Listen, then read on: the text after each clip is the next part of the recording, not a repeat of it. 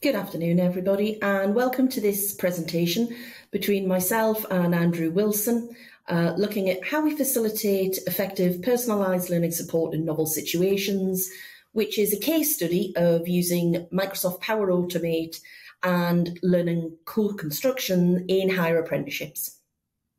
Hello everybody, my name's Andrew Wilson. I'm a TEL analyst here at Northumbria University.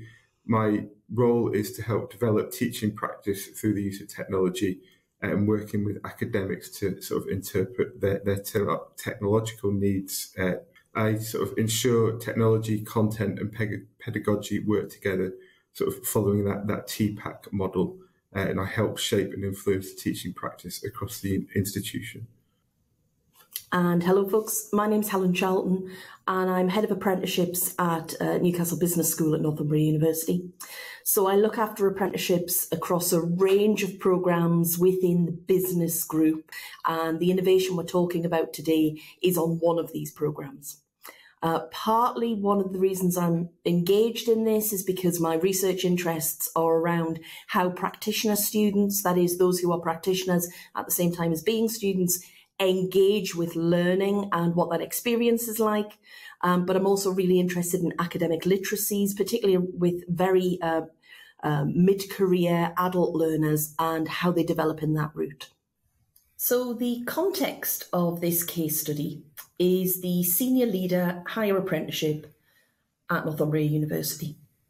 And this is a Level 7 postgraduate apprenticeship without a degree programme. So we've designed this apprenticeship to be much more like a CPD programme, and the learners don't have formal modules. And because the programme doesn't have formal assessment in the forms of exams or essays and reports in that kind to write, there's not a huge amount of opportunities to practice their study skills, their writing skills, etc. The apprenticeship culminates with an endpoint assessment, which is an unaided project. And for a lot of our learners, that's the type of thing they do in their role all the time anyway, which is great.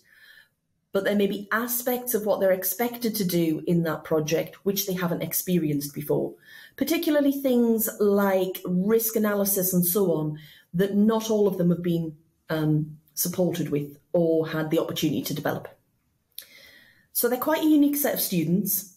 And the university isn't really geared up for this particular type of project because it's very unusual in higher education. So there's no real obvious resources elsewhere. We have very good study skills support through our library, but those resources aren't going to support these learners at this point. The university also has a KPI on mature learner performance as an area for development. So what we wanted to do with this was to ensure that we could support these learners through their endpoint as effectively as possible.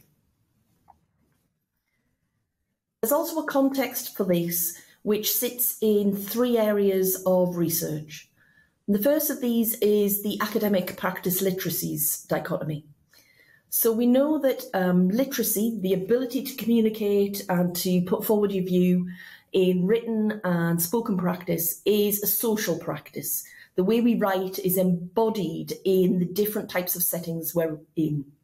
If you think about these learners, they're very much embodied in a practice setting, and so the academic setting is very different. And we know from writers such as North Edge that learners can find it very difficult to express themselves in ways that are appropriate for assessment. The programme's also embedded very much in a model of heutagogy.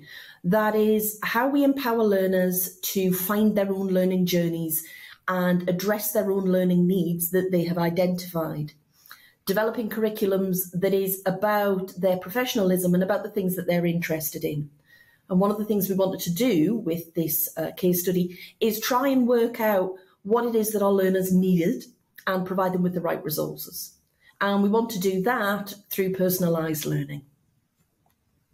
So here's the problem. How do we support and develop the writing skills of these mature learners, very experienced professionals, but perhaps grasping a task they've never had to do before? How do we accommodate the different levels of knowledge? So from those who've never done it before to those who regularly, for example, write these types of reports, but perhaps want to stretch their skills or want a little more support with it. How do we encourage them to engage with academic skills? And how do we do that in the resource-scant environments of higher education where we don't have a lot? And so with this context problem in mind, I turned to Andrew and I said, what are we going to do about it?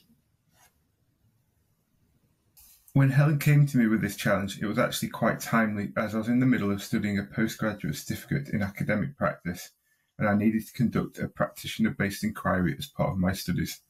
Therefore, as well as figuring out which tools might solve the problem, I was able to look behind the curtain, as it were, and investigate and research what a personalised learning approach involves. So as well as considering the theory behind any proposed solution I was aiming to develop, I also needed to consider the implications of the solution to the Institute as a whole. I began the process by asking some key questions. Is personalisation in the teaching, learning and assessment process important? Does a personalised approach actually need to be technology enhanced? How will the solution be supported? And will that solution help influence the future of TEL at Northumbria? And more importantly, does it support the strategic aims of the institution? From a strategy point of view, the top-level institutional strategy, which feeds into the TEL strategy via IT, includes the highlighted KPI, which has the aim of embedding technology innovation in the curriculum.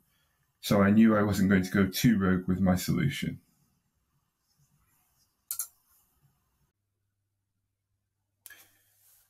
During the investigation and research I did around personalisation and personalised learning, I came up with a number of findings, some of which I've listed here, which I thought were beneficial. So the idea of pedagogy of personalisation, this is being cited by Peng and Down over the last couple of years, and they're highlighting 4 elements which are individual characteristics, individual performance, personal development, and adaptive adjustment. And these characteristics are sort of coming together to form a new phrase around technology-empowered effective pedagogy. Again, so there's the use of the words personal and personalised, and these can quite often be sort of misinterpreted and mean different things.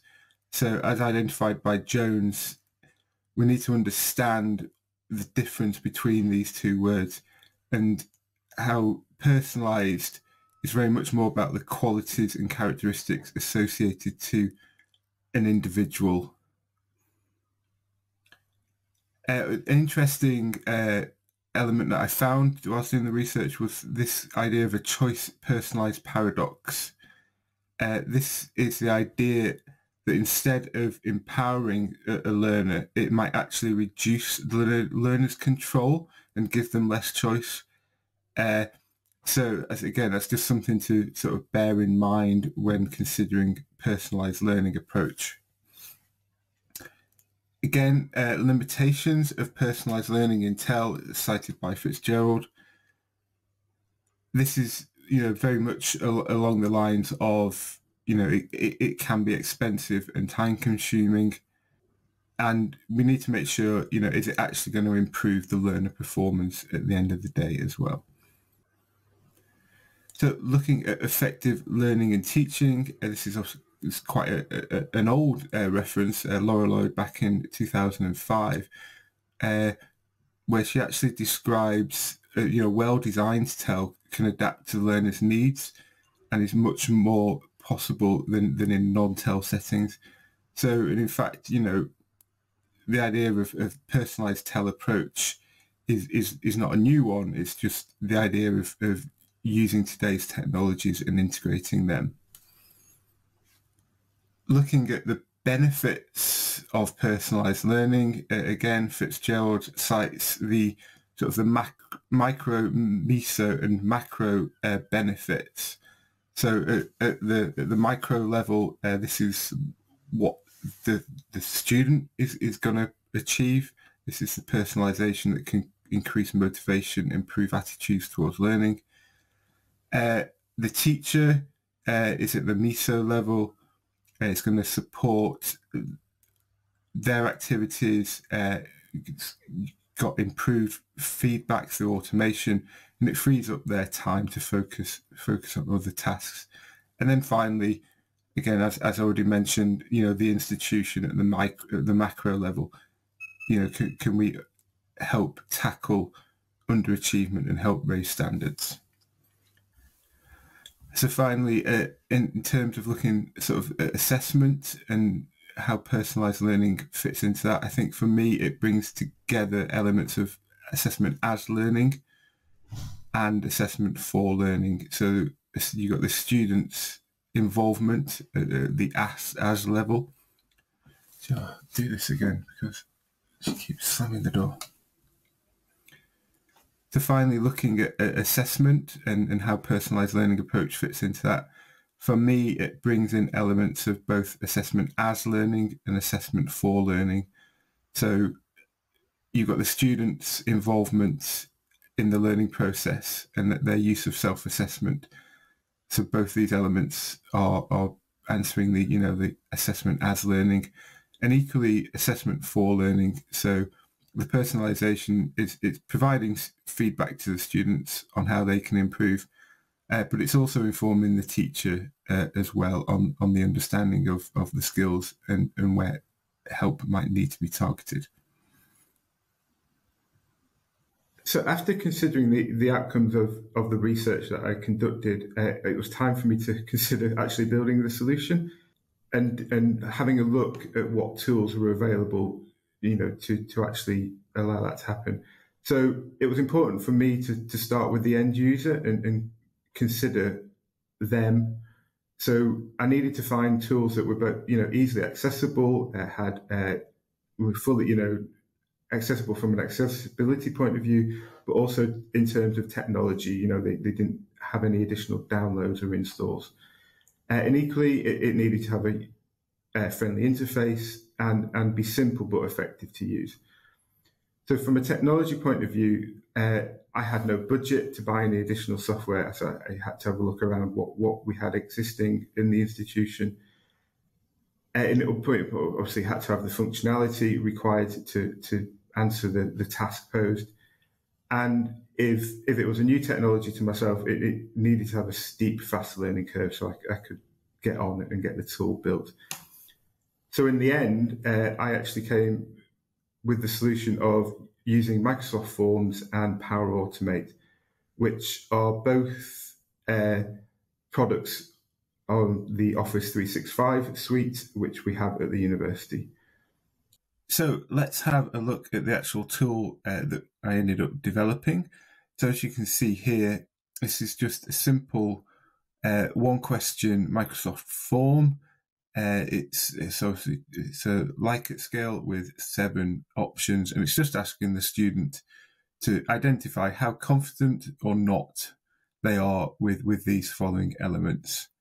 As you can see here, I'm already logged in, and it recognises who I am, and that's key to the automation element that I'll look at in a minute.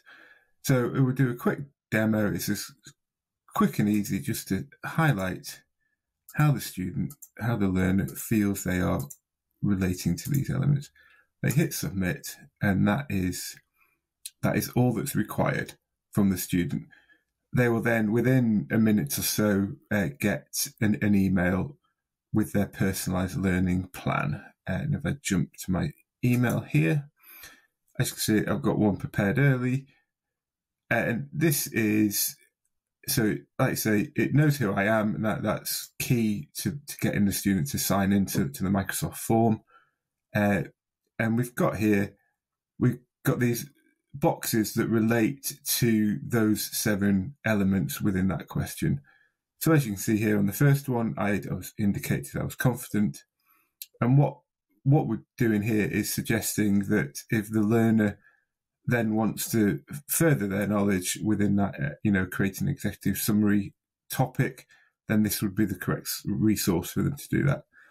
Likewise, if they felt that they were perhaps a bit overconfident and needed to step back a bit, they could come down to the sort of the intermediate resources And then likewise, if they felt they wanted to start again and they'd answered it incorrectly, we were actually giving them the opportunity to access the entry-level resource as well.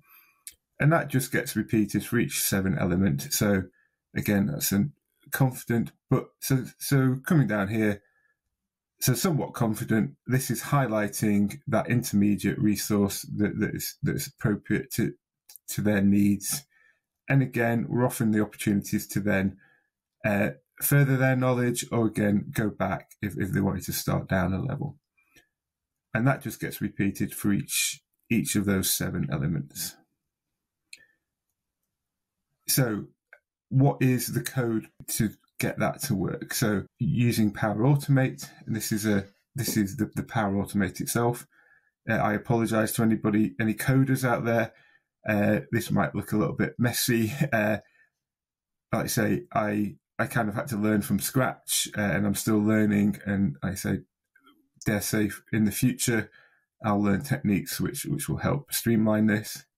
But essentially, what happens is the flow, the Power Automate, gets triggered when a new response is submitted to the form. We get the details, but the key bit here is, I won't expand these, it's also getting the user profile, so that's what's dragging out their full name and their email address. There's a bit of a bit of a delay in there, just so the system doesn't get backed up. And then I'm creating a number of variables for each element within that question. So we've got these switches here, and these are the bits that kind of do the main organization of the structure of the email. So it looks to see what the answer that the learner gave, either confident, somewhat confident, or not confident. And depending on that, it assigns the resources in the correct order, which I've pre-written here, and it assigns all of that into the variables above.